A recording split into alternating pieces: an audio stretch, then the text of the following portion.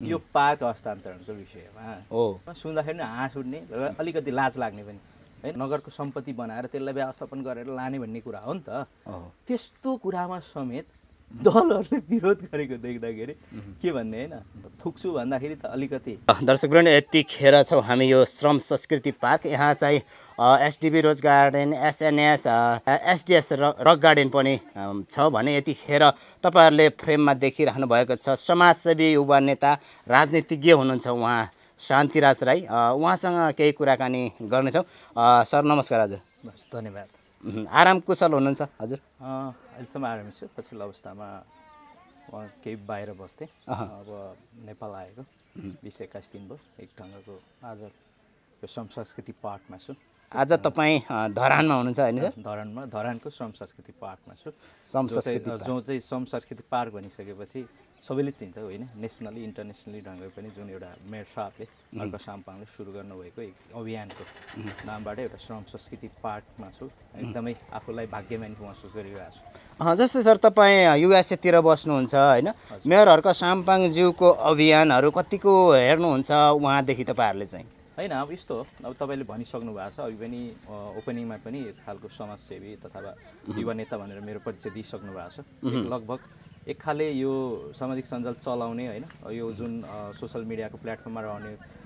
धेरै पनि दर्शकहरूले त मलाई चिन्नु पनि हुन्छ होला मलाई त्यो पनि लाग्छ तर त्यो ढङ्गले गर्दाखेरि हामी एक खालको सचेत प्राणी हौँ र हामी एउटा नेपाली हौँ जहाँ गए पनि एक खालको नेपालमा के भइरहेको छ कस्तो भइरहेको छ भन्ने चासो चिन्ता भन्ने कुराहरू चाहिँ हामीलाई नै हुन्छ होइन हामी कुरा गरिरहेको हुन्छौँ हरेक कुराहरूमा त्यहाँ पनि होइन हामी कतै पार्टी अथवा सेमिनार अथवा फुर्सदको बेलामा पनि हामी सोसल मिडियामा उसमा पनि होइन मेसेन्जरमै भए पनि कल गरेर हो यस्तो हुँदैछ नेपालमा यस्तो हुँदैछ एक खालको यो हुँदैछ भन्ने कुराहरू चाहिँ एकदमै अपडेटेड हुन्छौँ र पछिल्लो अवस्थामा त हाम्रो मेयर साहबले त आफ्नो सोसल अकाउन्टबाट होइन सोसल साइटबाटबाट हामीलाई अपडेट गरिराख्नु भएको हुन्छ त्यो ढङ्गले पनि हामी त एकदमै किप इन टच नै हुन्छौँ अब एक ढङ्गको म नेपालमा हुँदाखेरि पनि अब एउटा पत्रकारिता गरेको र त्यहाँ पनि एक ढङ्गले पत्रकारितालाई पनि अलिक कन्टिन्युटी नै दिइरहेको छु त्यहाँ पनि त्यो ढङ्गले गर्दाखेरि म एकदमै अपडेटेड छु सर म नजिकबाट अपडेटेड छु भन्ने चाहिँ लाग्छ मलाई जस्तै तपाईँको पछाडि ब्याकग्राउन्डमा छ एसडिबी रोज गार्डन भर्खरै मात्र उद्घाटन भयो र उता पारी सचेत धराने समूहले बनाउनु भएको रक गार्डन यता मास्तिर आरा धरान लगायत होइन हामी भर्खरै घुमेर पनि आइसक्यौँ स्वतन्त्र नागरिक समाज सबै यहाँ पार्कहरू भएको स्थानमा छौँ यो हिजो मात्रै कार्यपालिकामा अगाडिको कार्यपालिकामा हिजो स्वतः पास गर्ने एजेन्डामा ल्याउनुहोस् भन्ने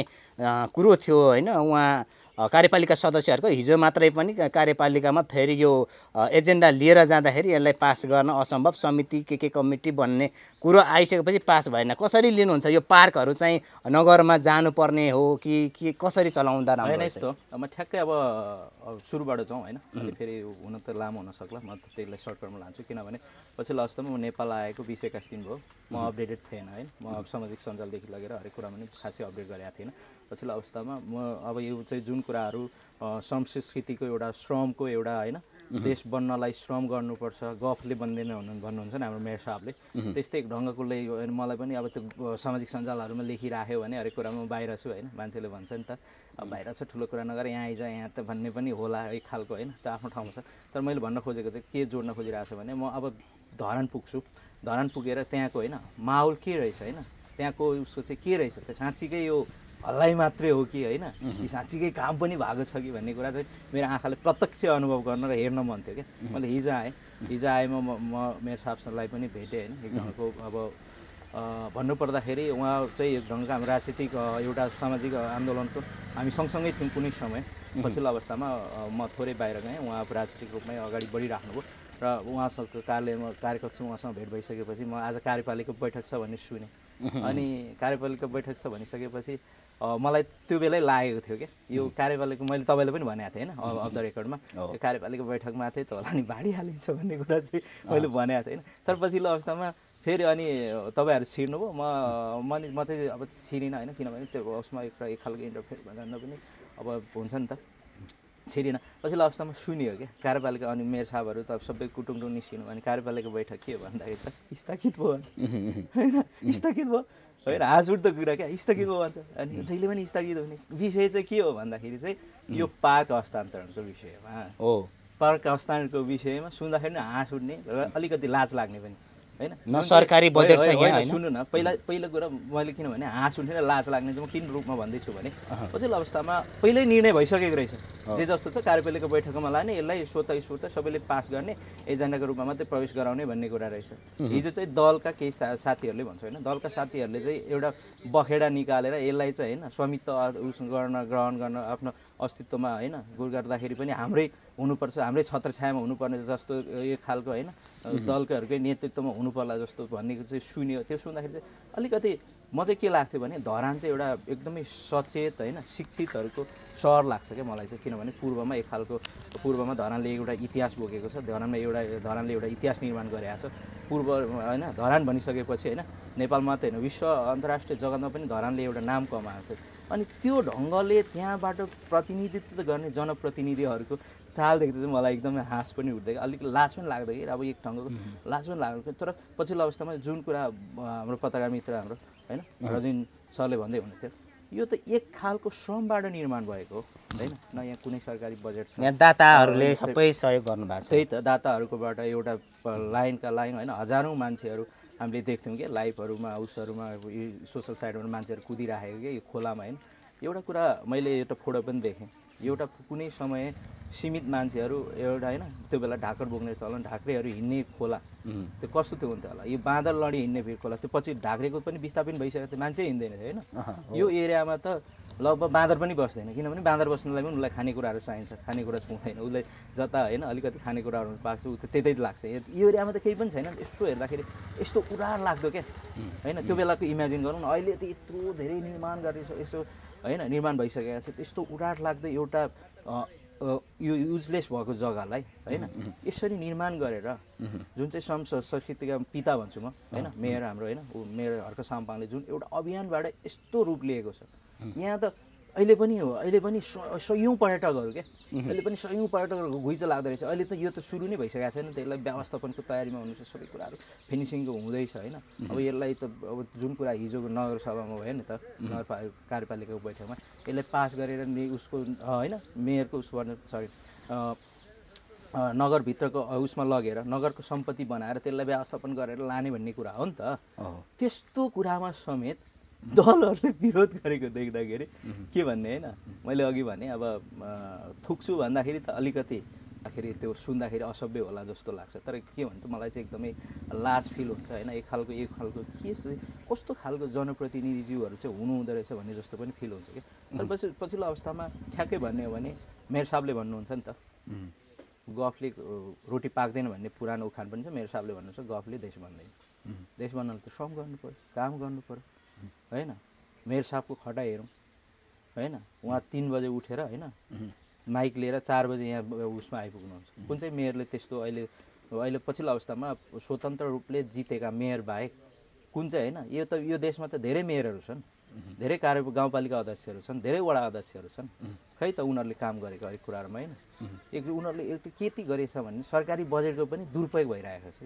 तर एक रुपैयाँ सरकारको बजेट नहालिकन एउटा जनताबाट स्वतः स्फूर्त यति ठुलो प्रोजेक्ट यो भने करोडौँको प्रोजेक्ट लाग्ने हो गभर्मेन्टले गर्ने भने हरेक कुराहरू गर्ने भने यहाँ धेरै कुराहरू हुन्थ्यो हैन लान्दै पिन्दै यताउता इन्जिनियरिङ हुन्थ्यो होला सर्वे हुन्थ्यो होला यो 25-20 वर्ष 30 वर्ष पनि बन्दैन थियो क्या सुरु गरेको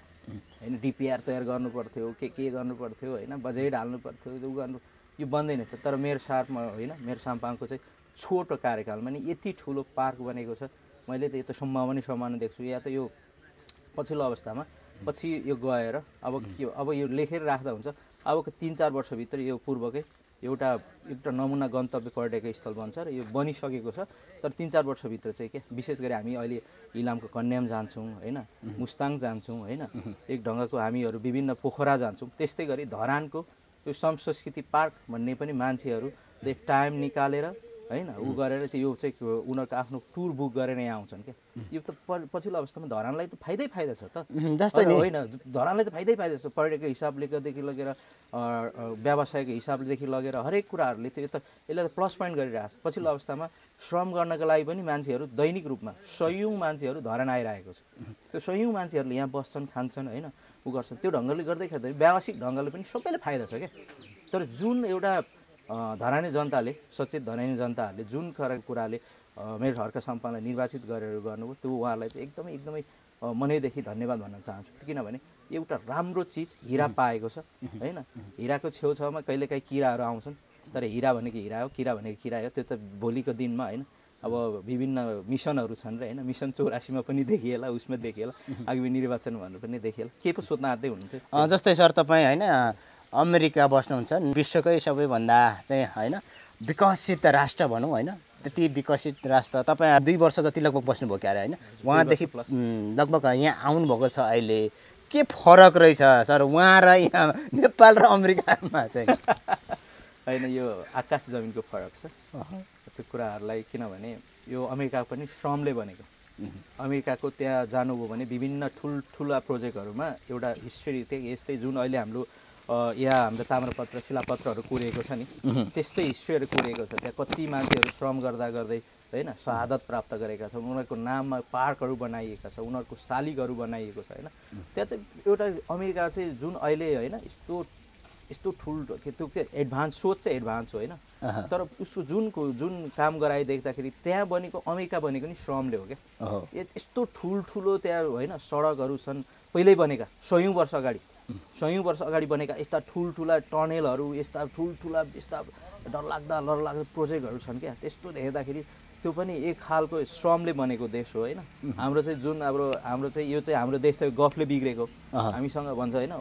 वेयर फ्रम भन्छ आम फ्रम युजुअली हामीलाई चाहिँ यो मेरो फेस चाहिँ अब कि जापानिज भन्छ कि चाहिँ चाइनिज भन्छ हैन पुदेर हैन अनि युजुअली अनि वेयर फ्रम भन्दाखेरि आम फ्रम नेपाल भन्दाखेरि दोस्त फ्रम हिमालय भन्छ हैन त्यो आफूलाई प्राउड फिल हुन्छ हैन म हैन we have also highest mountain also Buddha is born in Nepal Buddha is born in Nepal? Are you from there? Yeah, I'm from there. भन्दाखेरि पनि यस्तो प्राउड फिल हुने क्या यस्तो इतिहास बोकेको छ मान्छेहरूले त चिन्न खोजेको छ हैन हरेक कुरा चिनिसकेको छ एउटा वीर गोर्खाहरूको पनि एउटा इतिहास रचेको हैन हाम्रो देश भनेर पनि चिनिन्छ त्यो एउटा ढङ्गको आकाश त्यो विकासको रूपले चाहिँ